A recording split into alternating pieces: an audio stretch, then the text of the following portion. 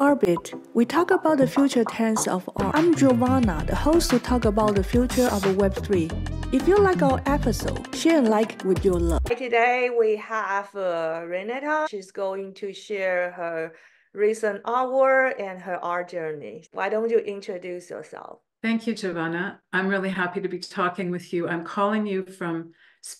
you from Lion's Head, Ontario, Canada. It's a very small village on the Bruce Peninsula, and it's an ideal spot to make art. We have lots of nature surrounding us. It changes daily, and it's very, very beautiful.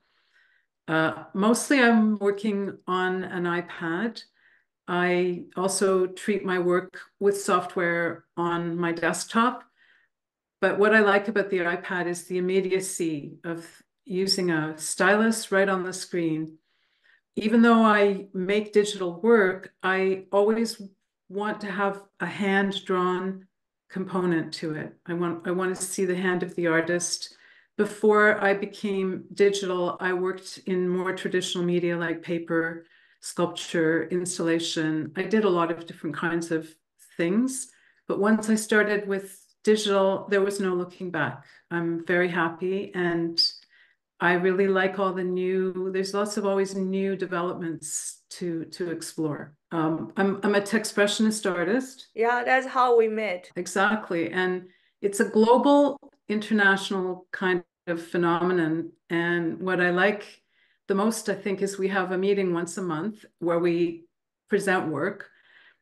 And even if you don't present, there are always ideas that come up, and I get new influences, and I've made lots of good connections, and I've done some curatorial work recently for the movement or the community. We did a project recently called Siberiana, which was a virtual world that 4 people from the group, Tommy Mintz was the chief architect, and we created this environment, this town square, with a series of doors, and each artist who participated got their own studio that you went through the door and you arrived in their studio. For my project for that it was called Mycophilic Imaginarium, and it was all about mushrooms. One of the reasons we made Siberiana was we as a group, we had exhibited on Kunstmatrix virtually, and we didn't like to do the same thing with the white box gallery setting with the wooden floor. And I said, why don't we have a floor like in the forest made of moss with mushrooms? And then people just took off on that idea, and we made this town square with an open sky and terracotta tiles and just a very un-gallery-like setting, hoping that the artists would take that idea. And many of the artists did. One man made a cave out of stone for his studio, and mine, I didn't have any walls. I just had, the works were suspended in the dark. So you could go outside the work and inside the work. You could actually go through the work. And for me, it was really interesting to see how you could get up really close to it, and the resolution was very, very good up, like at an angle. So we had a good experience with Siberiana, and now we're working on another show with a couple of people whom I met about 2 years ago. They're called the Museum of Wild and Newfangled Art, and they purchased one of my NFTs, and that's how I was introduced to them. They're both based in New York City, and one of them is a professor at NYU. She teaches technology and dance. And Texpressionism is working on I guess, a virtual group show with them, and with the possibility of minting the work. Another thing I've been involved with is a show about the sea, a marine-based show, and we're booked to present the show at the Cape Cod Museum of Art on Cape Cod in Massachusetts. And it opens in November, and it runs through till end of February. And it's a two-person show, and it is a show of my animations, and all of them have a theme of the ocean. The name of the show is Mariniana, the Interrupted Wave. And I also just participated in the Wrong Digital Biennale. So some of the work I'm going to show you now is partly based on what I did for that. I was working with AI, and I was making a series of faces. And I was using Renaissance art like Botticelli. I was using 19th century French painting and drawing.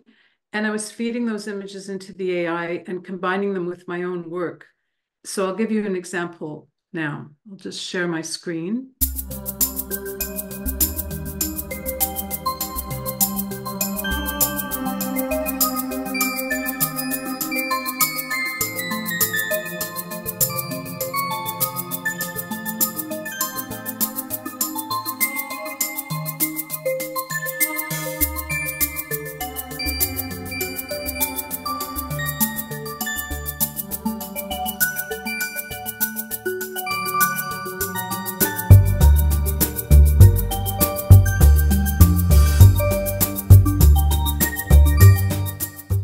Yeah, there's some recent, I mean, it's not super old. Like this is really reasonably up to date. Also, because my animations, they're all on Vimeo. So there's a direct link from here to all of my 50 plus animations. There are a few of them here on the website, but let's just talk about the stills. Okay, so yeah, this is from Siberiana. Nice. Because I wanted to have black everywhere. Floor, ceiling, walls were black. But then the work became more illuminated, and they're not realistic mushrooms. They're completely made up, not based on reality. But what I like about mushrooms is they have this quality of changing. People eat mushrooms, they alter their consciousness. When I was a child, we went mushroom picking in the forest. And my father knew how to choose the good ones, and we would get up early and take them back and to the cottage and clean them and fry them up in butter. And he would say they're better than steak. Yeah. So I'm I a know. mushroom. Some mushroom is really delicious. They are, aren't they? Yeah. So here's a piece with mushrooms also. This is from one of my brushes. I make custom brushes Yeah, to I use in remember. my. And lately, well, not lately, but ever since I was a child, I was completely in love with the Belgian graphic novelist Hergé, and his main character was Tintin. And I'm just wondering if I can zoom in on this somehow. I can't. How can I make it bigger? It's not possible on this. But if you look closely, you can see him there with his little dog, Snowy, and you can see the mushroom here. And it, continues down and goes off the canvas.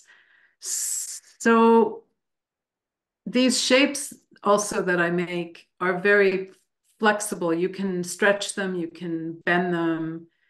And one of the things I really enjoy with making my own brushes and my own elements is it's a kind of form of collage. So I often start with a background from something that I've already made, or I take a photograph. In this case, it's actually a photograph.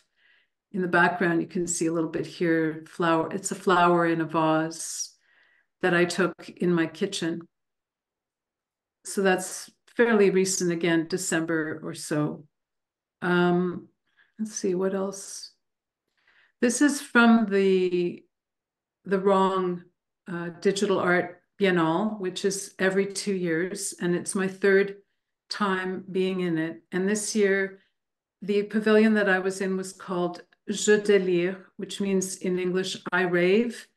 And for my project, I chose to make a series of faces and animate them. You can see all of my still works. You can see a lot of the animations on my Instagram because I tend to post the videos. They show fairly well on social media, and they show well on many platforms. but it's just really hard on Zoom to show video because there's a lot of lag, as you probably know. You actually you can send me afterward like a JPEG or small footage that when I do the editing that I can edit. Okay, I'll send you a short excerpt from one of the. Yeah. I did 4 pieces for the Biennale, and it led me to some other things. Like, so for here example is as a painting using the face repeated with these fantastic looking kind of 3-dimensional, these brushes. I just found these brushes. This one in particular it's a new development that Adobe has improved their software. And you can see below that yellow line, you can see the brush with the ship on it. There's also a certain amount of opacity so that their layers, you can actually see through some of these brushes. They take on the colors of the background that's behind them. I really like detail. I really like to go into create kind of my own world. And I'm also very, very passionate and very, shall we say, good with color, in that I have no problem coming up with color relationships.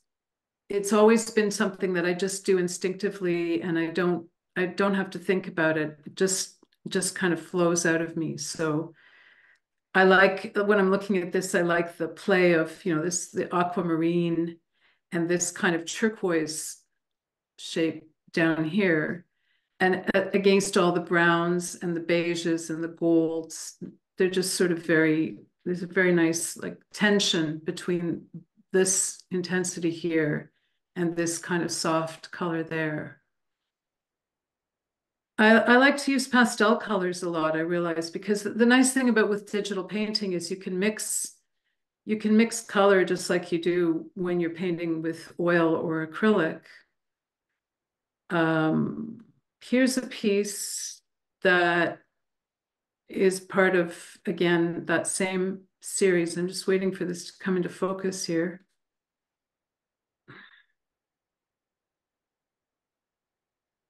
No. Oh, there we are. Okay. These lines that I put in here, I wanted to give the illusion that there were things hanging. These things are hanging in the air. The background is a piece that I took and I pixelated it to use as the ground. And then this shape here and this shape here, they're watercolor. So like many painters, I'm trying to play with different planes, different spatial relationships. I want your eye to be drawn back as far as it can go, and then I like to put these shapes on top of everything to give even more dimensionality, more depth.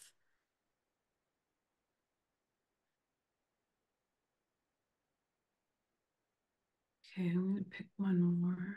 This is an interesting piece because it reminded me when I started working on it of a painting by the Belgian artist René Magritte. He was a surrealist painter.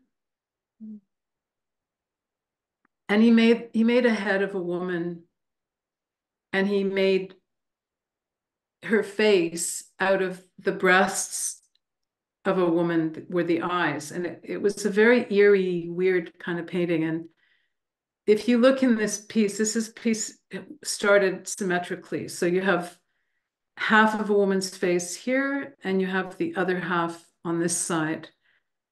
But I don't find symmetry very interesting. It's very easy to do things symmetrically with digital, but I always make stuff go off to one side or off to the other side to make the composition more interesting.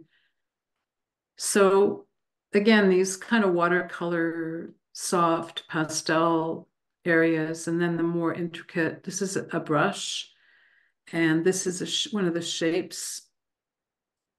And there's a brush made out of, from a Tintin book. It's a drawing of a ship.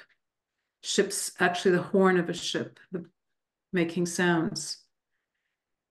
Yeah, it says after Magritte, that's the title. So I acknowledge that I was thinking of him. He was quite a master. And I love art history. I love to make references to painters from the past, because a lot of when I was younger as an art student, I went to museums to study the old masters as much as possible. And then, you always, as an artist, you always get influenced by what came before you. Do you have any questions? I really like all the colors and all these like kind of a surrealism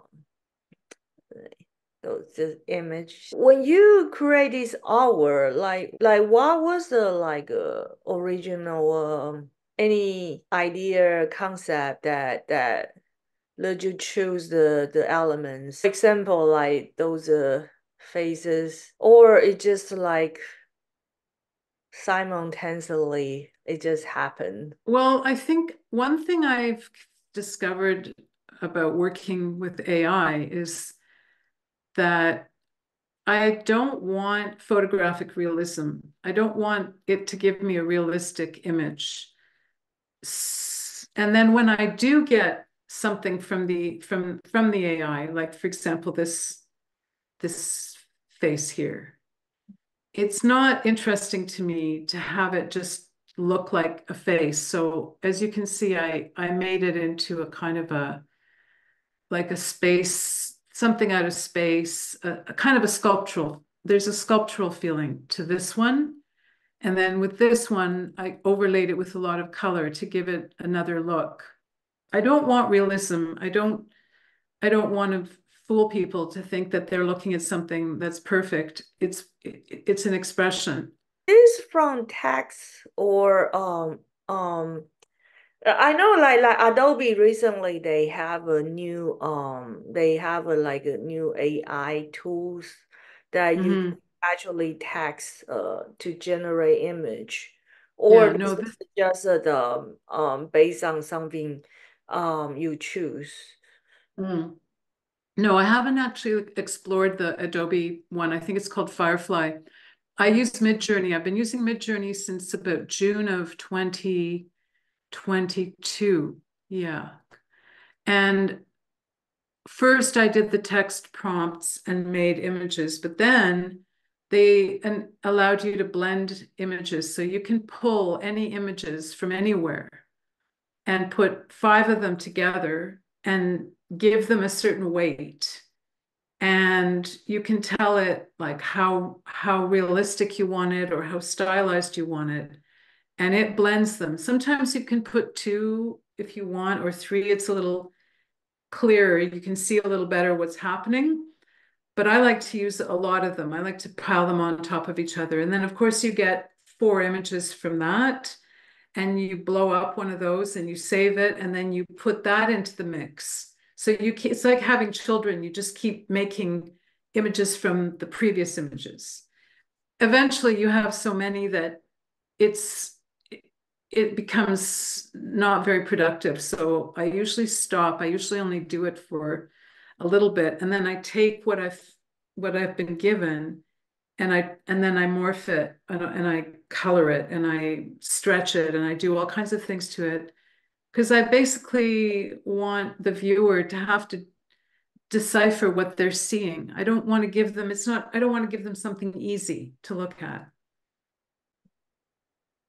Are you going to are you going to mint as NFTs, or are you going to showcase like a print out a physical work? It depends on the circumstance. More and more, I find that the curators will say, they want this or they want that. I like printing on metal. I like doing sort of 4 foot by 3 foot by 4 foot rectangular on aluminum substrate. And I'm really happy with how they look in that format. I think I have an example here. This piece here, the Imperial Air, this was the flagship or the poster for the Texpressionism Digital and Beyond exhibition in Southampton. And I had this printed on metal substrate, and it came out looking really nicely because the metal has there's a certain amount of lacquer that they can put on top so that it glows, it pops. And this piece here, I'm going to be showing this summer in Brooklyn, also on metal. And this was actually my first NFT that I sold. I sold it in the Tezos, on Tezos blockchain on object.com. It's called The Rocket Escapes the Flytrap. So I'm having this one printed on metal. And I'm also going to make an animation of it. And I'm going to have the gallery visitors can open their iPhone. There's Wi-Fi in the gallery. They can download the Artviv app onto their phone, and they can point it at the painting on the wall, and it'll come to life with music on their phone. So because it's already been minted, it's not going to, that's its life as an NFT, but it has another life, you know, the physical work. Yeah, and with the VR. I think it's not that easy to choose like whether like what type of media you want to use, or especially for digital image, sometimes it's tough that I have a hard time to choose like whether I don't know what type of materials like I should pick, like paper or like metal or something like even the color, it can look really different if you choose a different type of papers. Yeah, I printed this one on Hahnemühle rag paper from Germany, and I had a really good printer. He does fine art printing, and it came out really, really well on paper. And I had it because it's all black, I put a white mat around it and a white frame. And it really worked for that one because there's a lot of detail. It's a bit like an engraving. It's a bit like one of those 19th century botanicals. You know how they used to do the very elaborate flower or the very elaborate leaves or seashells? It has that feeling for me. So that I actually had made as a sample to take so that when you go to a gallery, they could show the person one example in a frame, and then they could show 10 other examples on paper in a folder and say, see, this is what it looks like when you print it and frame it. And then the person can choose what they want. But I like metal better because it has this feeling of more durability and more sort of impact. And you don't have to frame it when it's on metal because it's a whole thing unto itself. Thank you for sharing. Yeah, anything else you like to talk about your work, or what is your the earliest upcoming shows? Well, there's this show in Brooklyn which opens in August on the 7th. Tomorrow and goes Color. Yeah, Hello Brooklyn, and it goes till September 25th. And then there's a show in Cape Cod that opens on November, just trying to see here the date, November 21st it opens, and it finishes on February the 9th. I do want to mint some more of my animations. I've got a fair number of pieces on Object. I've got some pieces on Foundation as well. And I also have a whole bunch of pieces on First Dibs. So my animations and my still works both are available on all those 3 platforms. And I'm just watching what's going on with NFTs and trying to figure out what the next frontier is and how to best reach people with my works in that category. and then I'm in a show right now that's on a VR platform. It's called The Loop Art Critique, and the show is a mixture of still works and video works. I have a video piece in the show, and the resolution is extremely good. I'm really, really pleased with that platform, how well it works. And that's on for a few more months, I think until September. And that was curated by the Museum of Wild and Newfangled Art. And they're really interesting people. They have a really strong interest in helping artists to sell. They believe that artists should be paid for their work and paid well. And they also have a kind of overview on Web3, and they're really like philosophers of what's going on. And they've actually just sunsetted all of their social media platforms, and they're working more on just places like Object and Loop and other websites rather than going through the traditional channels of, Twitter, X, Facebook, etc. So they're interesting, and they'll be speaking at our salon on this coming Thursday. I'm going to be moderating the next Texpressionist Salon, which is always on the first Thursday of every month at 12 noon Eastern Time. Okay. And the topic this week is money. So I've got some very interesting people lined up to speak about the topic, and I think we'll have a good discussion, because it's something that is always a problem in a way for artists. How are they going to support their work? Yeah. It's a better time now. We used to do it later and less people could come, but now we can get people from India and from other parts of the globe. Iran, they can join us without a problem. Germany, it's good. So yeah, you should try to come. Thank you for sharing. My pleasure. Yeah, sure. I really like her. Oh, Marlena, yeah, this is the Marlin Spike collection on Foundation. Yeah. And it's videos telling a story. Nice. All right, I'm going to stop sharing my screen. Okay. All right, bye. Bye-bye.